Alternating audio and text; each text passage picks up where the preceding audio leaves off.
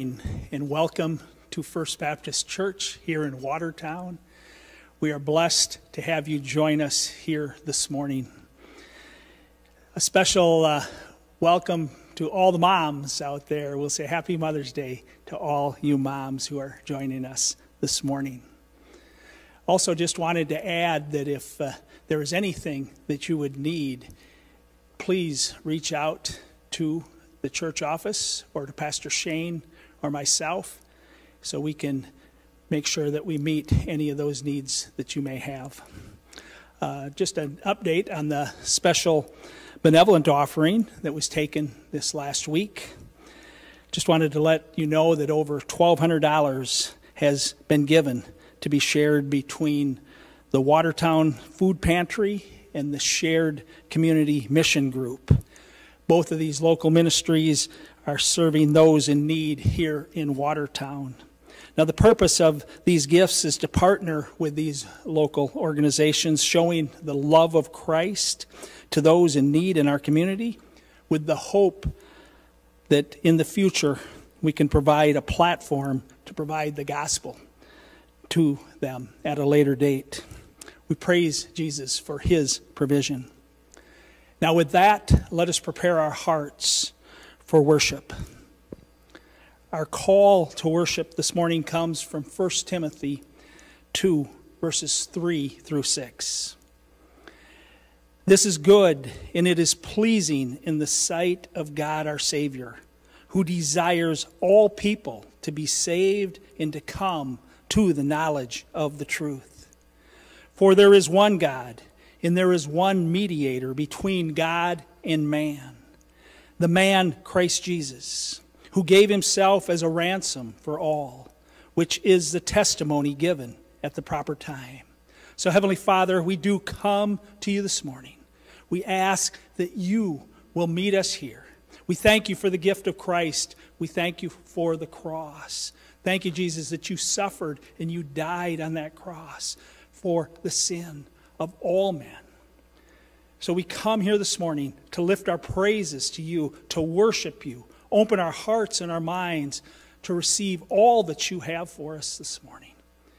And we pray all these things in your precious and holy name, Jesus. Amen. Let's all sing together our first song, Stronger.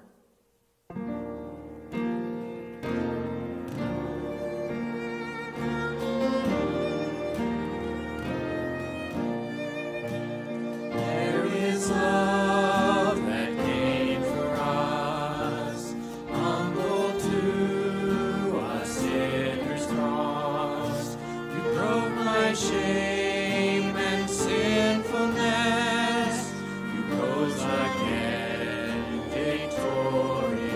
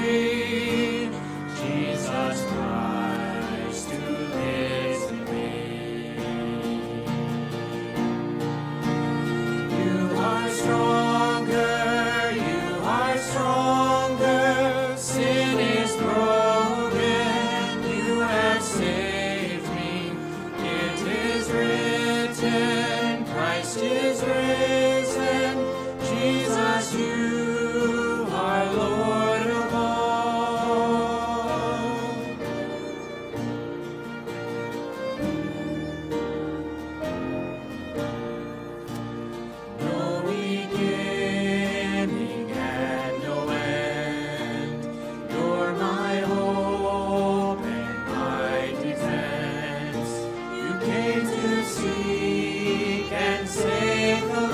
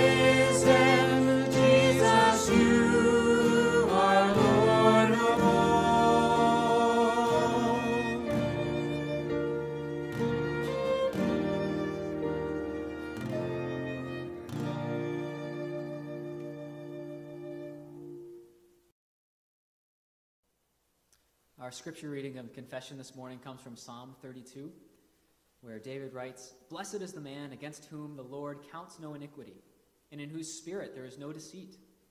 For when I kept silent, my bones wasted away through my groaning all day long. For day and night your hand was heavy upon me. My strength was dried up as by the heat of summer. Selah. I acknowledged my sin to you, and I did not cover my iniquity. I said, I will confess my transgressions to the Lord.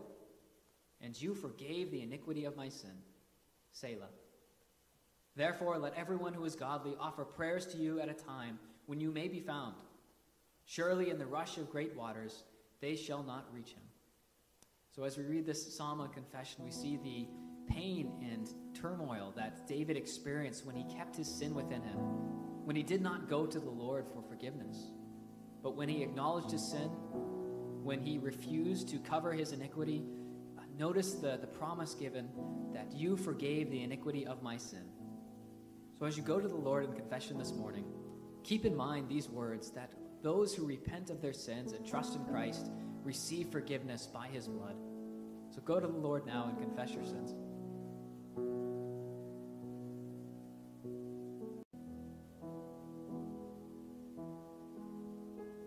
Oh Lord, you know our hearts.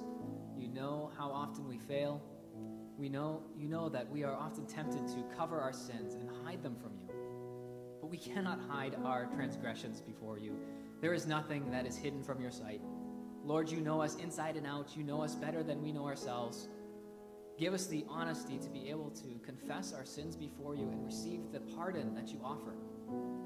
We long for that blessedness that you promise in this verse, against whom you do not count iniquity.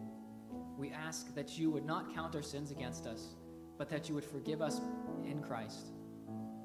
We ask for all of the sins of our congregation, that you would forgive us, that you would cause us to know you, and that you would cause us to walk in your ways. We cannot hide from you, and yet so we ask for your forgiveness. In Christ's name we pray. Amen.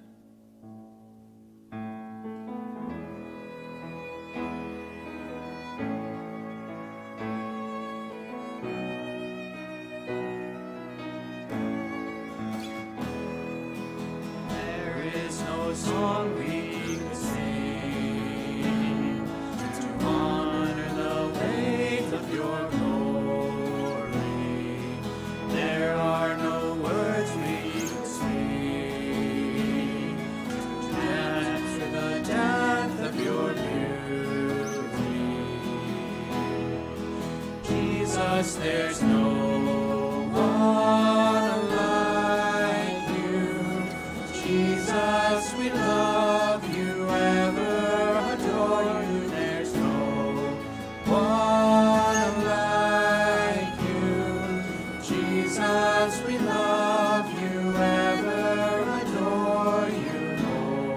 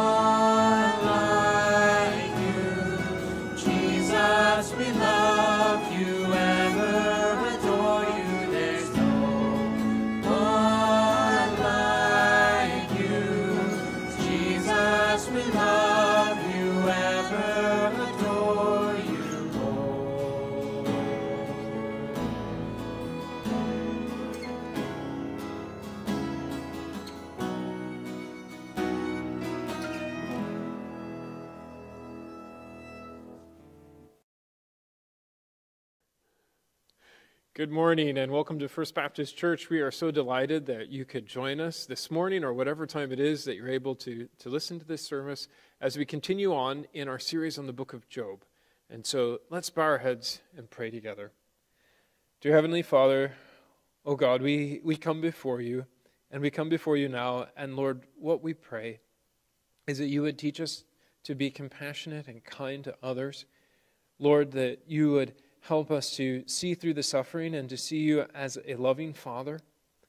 And God, also that you would please help us to hope in Jesus Christ. We thank you so much, our God, that we are not alone in our community. We pray for Cornerstone Church. We pray that you'd please be with our brother Aaron as he is preaching. We ask, Lord, that many would be saved through his efforts. We pray, Lord, that you would please heal his wife. And God, we ask that you would just give him great wisdom and insight into your word and for the care of the people that you have gathered at Cornerstone Church.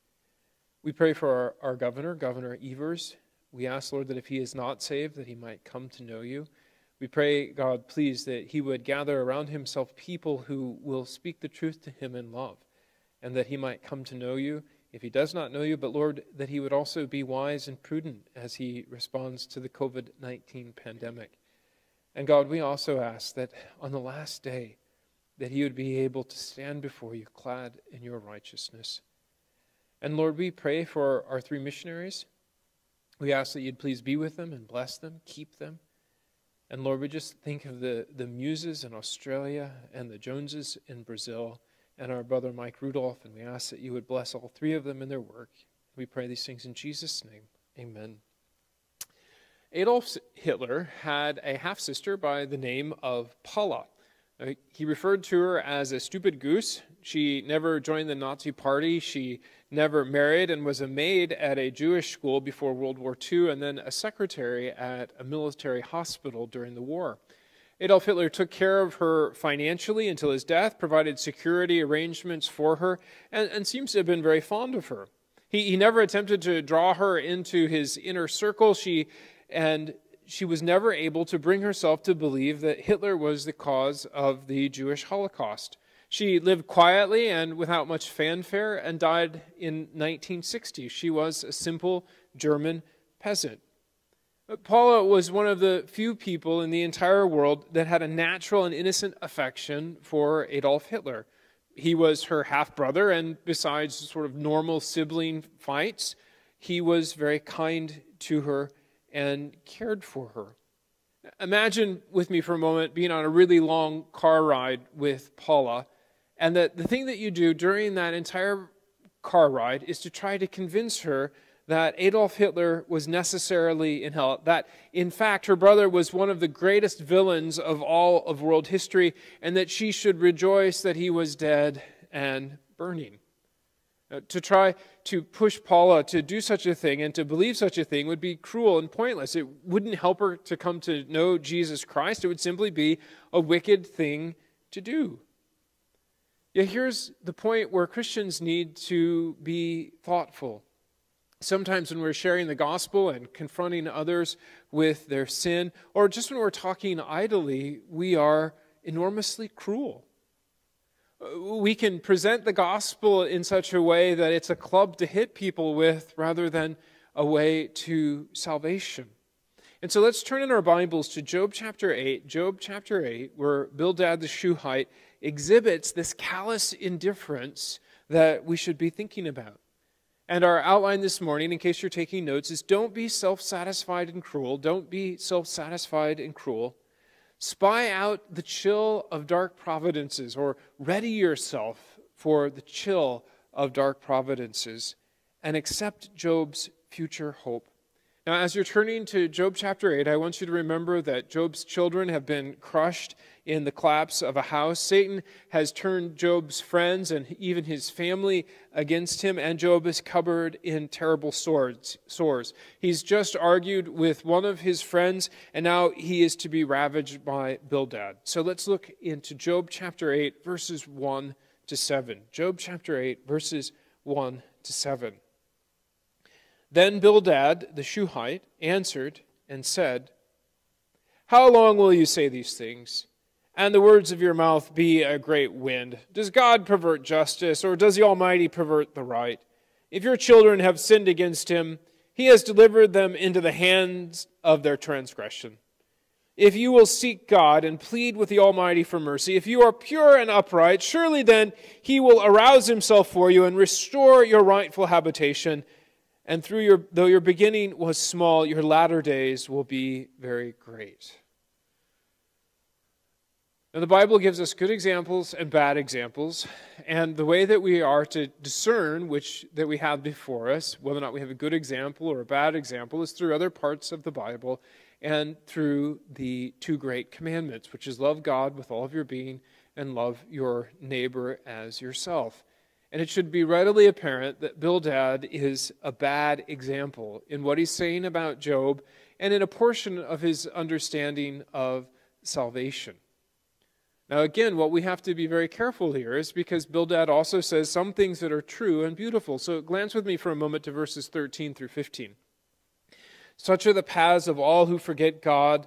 The hope of the godless shall perish. His confidence is severed, and his trust is a spider's web. He leans against his house, but it does not stand. He lays hold of it, but it does not endure.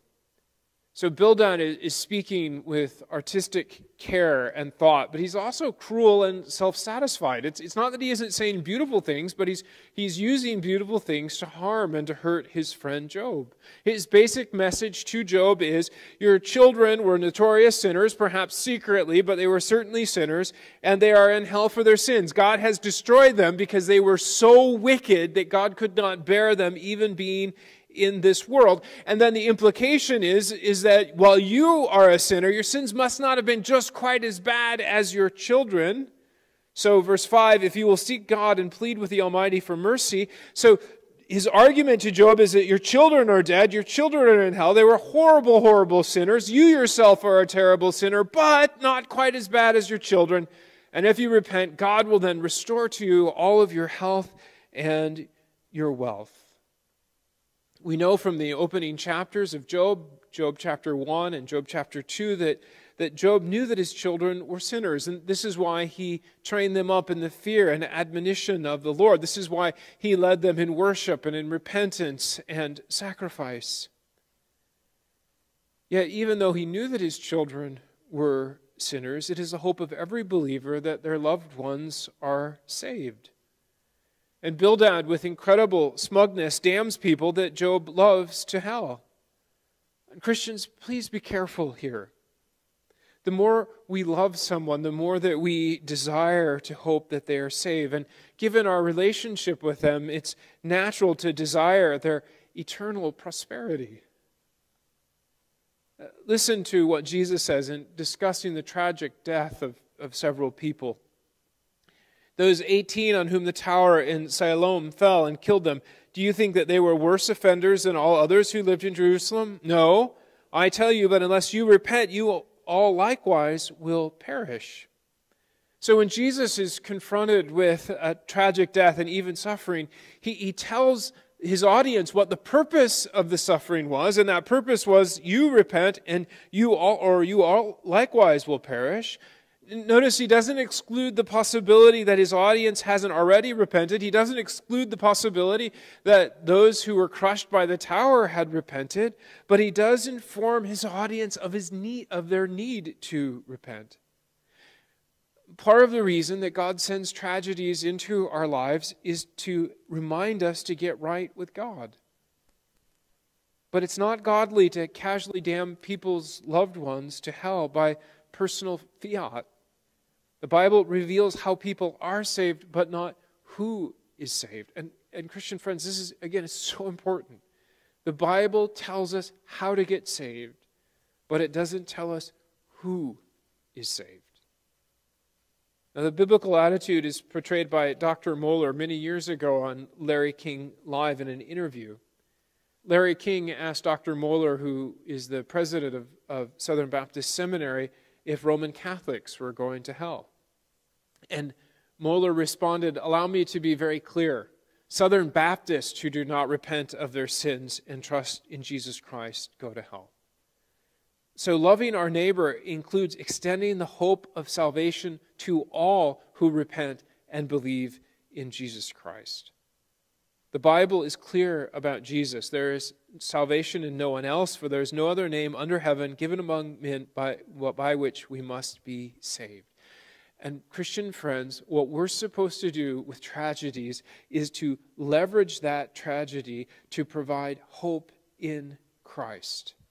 We're not supposed to use tragedies to extend the despair of hell. Our job is to extend the gospel. Now let's take a look and see how it is that Bildad can be so self-complacent. The basic background issue as to why Bildad can be this way is because Bildad's children haven't died tragically, and he's secure and wealthy enough to spend 7 to 8 days berating Job. We see Bildad's understanding in his illustration of righteousness and wickedness. So this is chapter 8, verses 16 and 18. He is a lush plant before the sun, and his shoots spread over his garden. His roots intertwine the stone heap.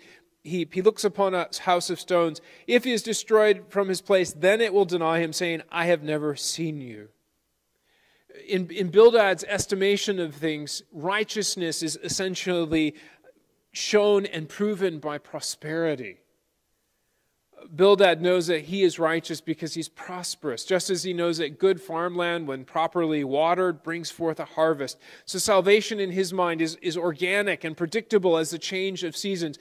If you have a good crop, if you're doing well, if you have lots of animals, you have lots of healthy children, you yourself are healthy, then you're righteous. And because Bildad is confident that he has prosperity and it proves that he understands and knows and loves God, he then moves on and he approaches history in a lazy manner. He's not actually as engaged in wisdom in the way and in the depth that he thinks he is because he's so short-sighted. Look with me to chapter 8, verse 8. For inquire, please, of bygone ages, and consider what the fathers have searched out. And so what he's saying is that the great tradition, this great observation of history and revelation shows that what I am teaching you is true. And when he glances back over moral history of the world, what he finds is that good things happen to good people, and bad things happen to bad people. Except for that's not true. The problem is the following examples. Remember godly Abel, who was murdered by his brother Cain. Well, what did Cain do? Cain is miraculously guarded by God for the rest of his life from murder. He establishes a city, a people, and had a son. The wicked Ham was saved from the flood, and through him, his children founded Cush, Egypt, Put, and Canaan. The entire nation of Israel suffered in bondage in Egypt, and their sons were murdered by the Pharaoh. History does not teach the lesson that Bildad claims. The bygone ages actually teaches this truth from Ecclesiastes 7:15. There is a righteous man who perishes in his righteousness, and there is a wicked man who prolongs his life in his evil doing. When I just glance back over modern history, I think one of the great embarrassments of the last century was that Pol Pot, who murdered a quarter of the population of Cambodia, died in bed at age 73. We can look further back into history and we can see the godly King Edward VI. He died at age 15 in horrible pain. And he was a godly young man. Now, Bildad's confidence does not come from a close reading of history, but rather from self-righteousness. He is cruel because he trusts in his own goodness and his own pride. He's pompous. Now, my friends, our confidence cannot be in ourselves, but rather in God's mercy on sinners. And Christians are not to be cruel, self-satisfied, and vindictive. Why? Ephesians 4:32. Be kind to one another, tender-hearted, forgiving one another, as God in Christ forgave you. You see, Christians are only cruel when we become self-righteous. We're cruel because we have become angry and pompous and self-confident. But when we are remembering how it is we are saved, when we are remembering what it is that God had to do for us so that we could be saved, we are a humble people and a quiet people, a gentle people, a patient and compassionate people. We are able to forgive others because we know how much God has forgiven us. The foundation of kindness among believers is recognizing that we are sinners saved by grace. And we are to hope that others are saved because we know the depravity of our own hearts. We do not assume that prosperity is a sign of righteousness or that suffering is evidence of wickedness. Sometimes we have to remember the opposite is also true. Prosperity is not necessarily a sign of wickedness, and suffering is not necessarily a sign of righteousness. We live in a world that is confused this way. Now, what our father in the faith, Job, goes on to show us is why we mustn't be cruel and self-satisfied in our interacting with others. Job is in the crucible of suffering. Misery tends to tunnel our vision and to make us feel as if God is impersonal and even cruel. And listeners, do you know that? Do you know, having suffered so much, that it just seems like it narrows everything down and you can't see God. You can't see all of the good gifts that God has given you because the suffering has narrowed down what you're experiencing. Pain causes us to, instead of feeling the loving gaze of the Father, then God's presence and His knowledge and His sovereignty chills our souls.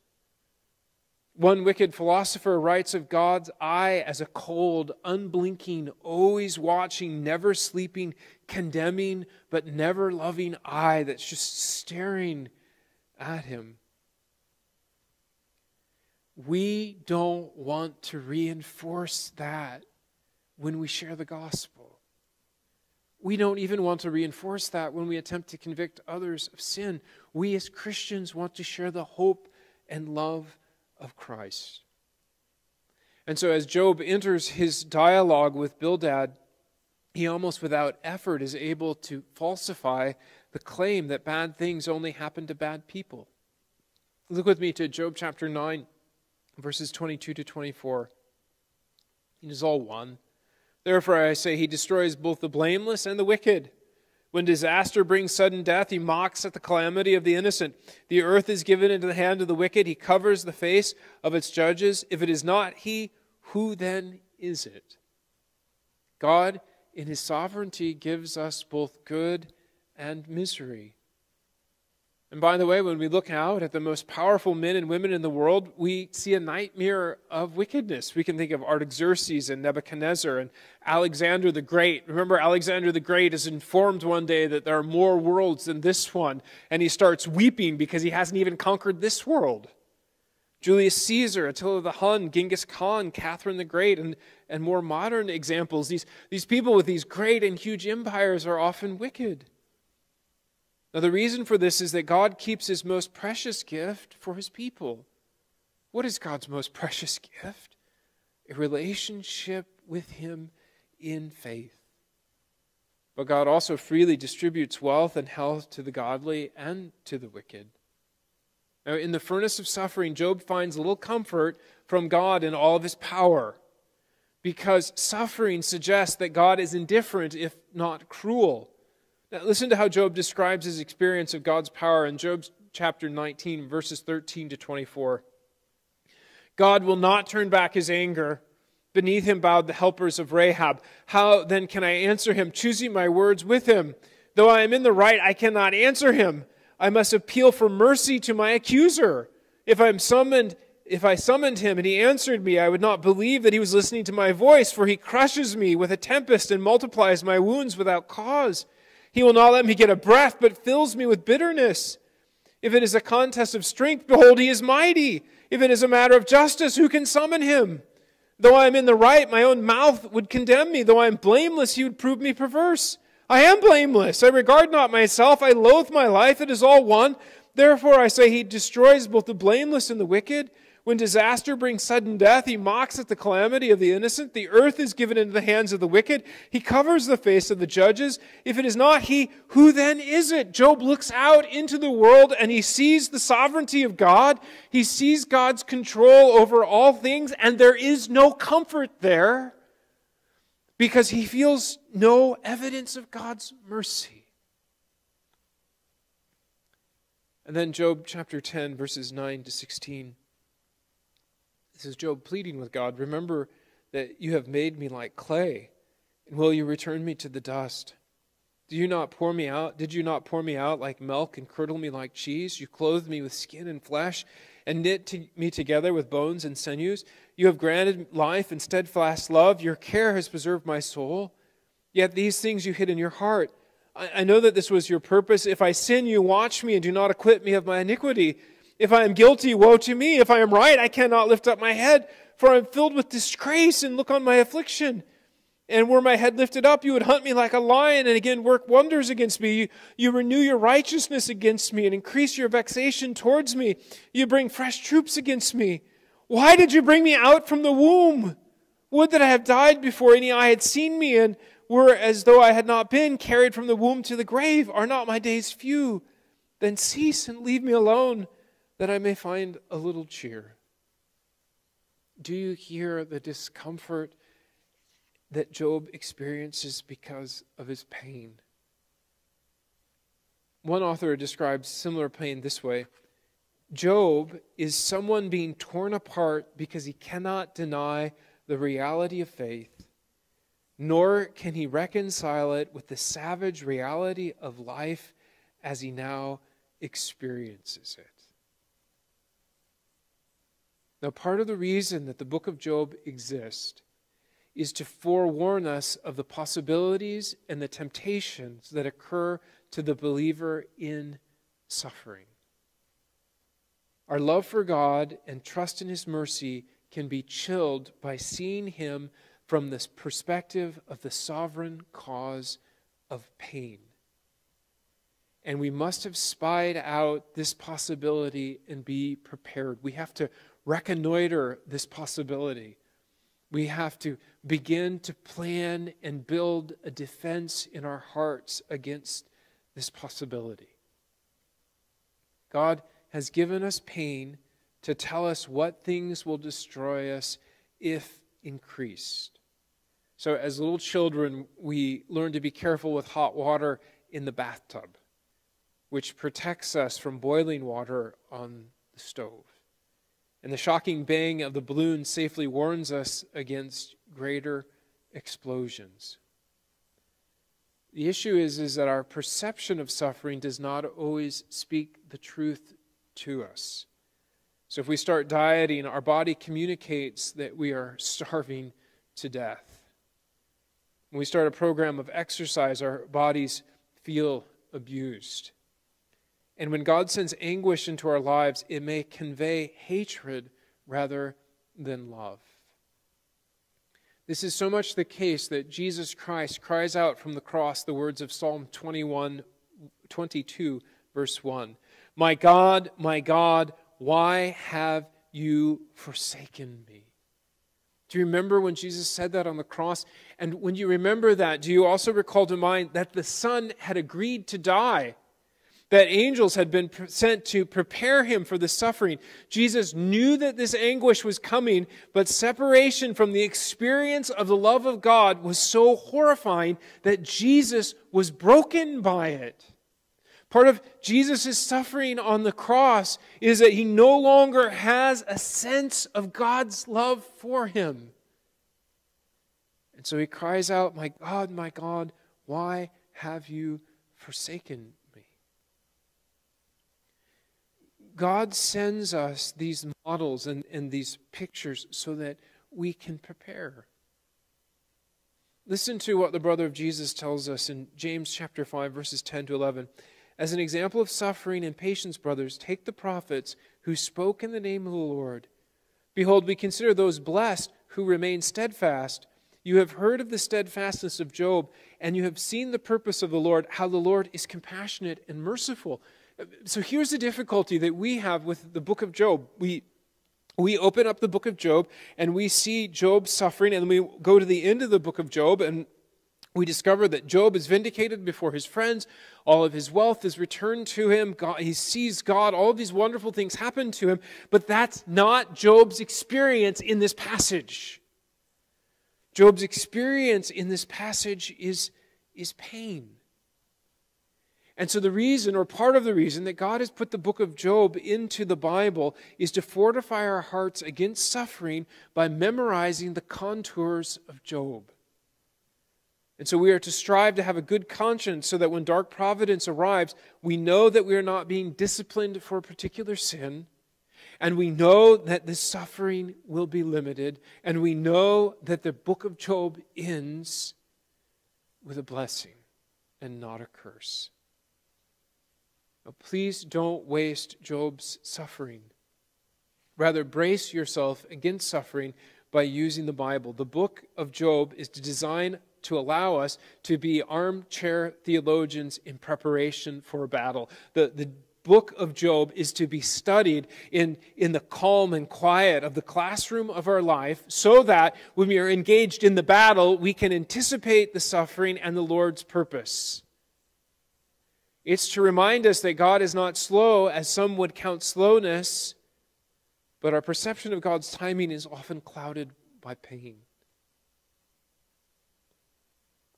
I want you to think on the difficulties that we've had for the last few months in the stay-at-home order. And I just want you to imagine in 20 years, once COVID-19 is taken care of, and we'll tell funny stories about homeschooling our kids for the first time and projects that we did, and it'll be a lot of fun. It's not a lot of fun right now. But you see, we have to have God's future in front of us. So God has given us the end of Job to encourage us to stay the course so that we might see God. God's mercy will again be experienced by Job in the course of everyday life. But Job does not know that in our text today. Now, we, as New Testament Christians, have enormous advantages over Job. When Job was covered in loathsome sores, he did not have the example of the prophets.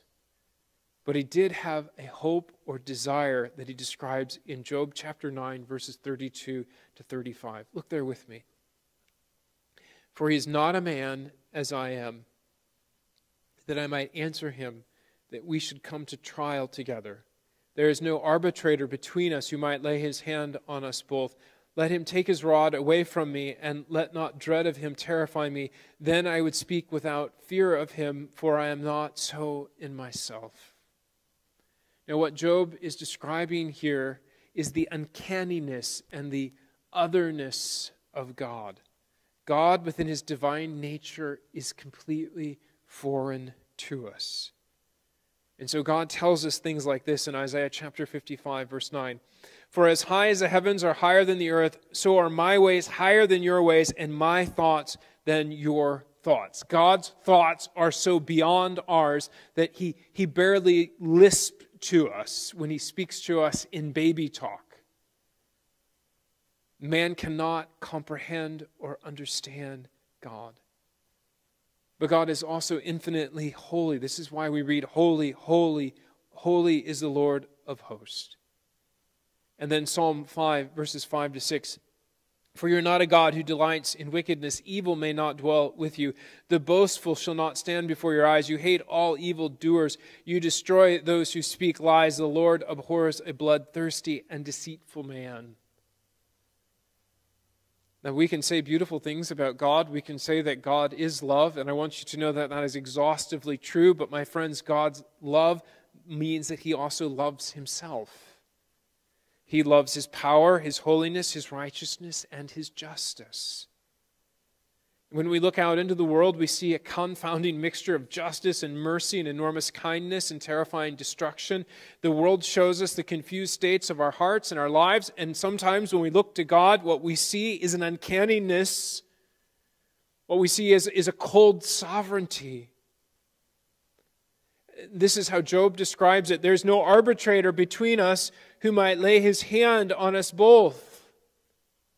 An arbitrator is someone who comes between two parties and makes a binding judgment between them. And so what Job is expressing is the hope that there might be someone who can communicate with God with divine clarity, that there could be someone who could speak to God in a way that would comprehend God, that would be as high as his thoughts, and yet at the same time speak to and for humanity as a man. Now, I want you to listen to the incredible words of the angels on Christmas morning. Fear not, for behold, I bring you good news of great joy that will be for all people. For unto you is born this day in the city of David a Savior, who is Christ the Lord. And then I want to add the incredible words of Isaiah chapter 9. For to us a child is born, to us a son is given, and the government will be upon his shoulders, and his name shall be called Wonderful Counselor, Mighty God, Everlasting Father, Prince of Peace. Of the increase of his government and of peace there will be no end, and on the throne of David and over his kingdom, to establish it and uphold it with justice and with righteousness from this time forth forevermore. The zeal of the Lord of hosts will do this. How does God answer Job's hope? By sending the Son to become a man. And the Son of God, incarnate as the man Jesus Christ, could go to the cross and he could lay one hand on the throne of God and he could lay one hand over all of humanity's sin. The Bible says he became sin for us, and our God could put one hand upon the throne, one hand upon our sin, and he could die to pay for the sins of the whole world. He could have the same thoughts as God while at the same time dying for our sins. And he could do so because he was fully God and fully man. Jesus Christ might then make a judgment between God and man through his death and resurrection on the cross. He could be our arbitrator. He could come between us, being able to put one hand upon the throne of God and one hand upon man, and he could make a judgment between us that would be binding. And what was that judgment? It's summarized by the Apostle Peter in Acts chapter 10, verse 43. To Jesus Christ, all the prophets bear witness that everyone who believes in him receives forgiveness of sins through his name. This is the judgment of Christ. Jesus Christ is the arbitrator between the holiness of God and sinful humanity. And the prophets spoke of him because they were saved by him, and Peter saw him transfigured and worshipped him. And Christian friends, in the crucible of suffering, look to Jesus. Look to him with the eyes of faith. He is your gift in suffering. He is the gift that Job did not yet have. This is why we have a better covenant than Job. Because we have Jesus as a man. And Job did not yet know him as a man. Jesus is a gift to overcome suffering because all things are possible with God. Now, our Lord Jesus is not uncanny and alien to us. He is our friend. Do you feel distance from God in your suffering? Cry out with Jesus Christ, the words of Jesus Christ on the cross.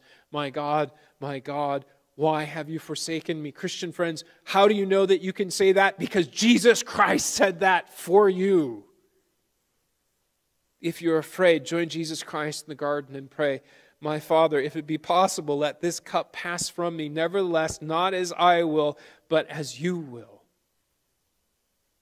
When you're abandoned by your friends and your family, point to the church and say with Jesus Christ, here are my mother and my brothers, for whoever does the will of my Father in heaven is my brother and sister and mother. We are not alone. And Jesus Christ has come to comfort us. Now, we have seen Job suffer today, but Job did not know Jesus Christ of Nazareth as a man, but we do. Let Jesus be your comfort. Come to the mighty Gospels in the New Testament and get to know Jesus. Find your favorite gospel. Find the gospel that describes Jesus to you and study it. Come to know Jesus and then pray to him. Pray to his Father through the Spirit in the name of Jesus so that you begin to know the personality of God so that he will be a comfort to you. Many years ago, I had a friend who suffered from depression, and one of the things that I encouraged him to do was just to go to the zoo. Go to the zoo and see the personality of God. What kind of God makes a duck-billed platypus and a polar bear and Russian bears and panda bears and hawks and slugs and all of these other things? And I think, 21 million kinds of beetles. An exuberant God. A happy God. A loving God. Draw near to God through Christ. Now, my non-Christian friends, a brief word with you and for you. Bildad's words are ultimately true. Please hear them again.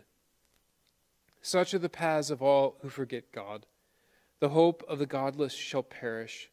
His confidence is severed, and his trust is a spider's web. He leans against his house, but it does not stand. He lays hold of it, but it does not endure. Non-Christians, I don't know how you're living right now. It may be that you're living in almost absolute and complete luxury without God. Your life may be easy, you may be healthy, you may have lots of kids and a happy marriage. You may also have a mixture of some easy and hard things and be godless, and your life might be almost absolute suffering, and you've cursed God and you desire to die. I don't know where you're at. Yet when you die, the hope of the godless shall perish. When you die, God will take away every good thing, and he will even take away from you the possibility of hope. But there is another way. And that other way is that you can repent of your sins and trust in the Son of God.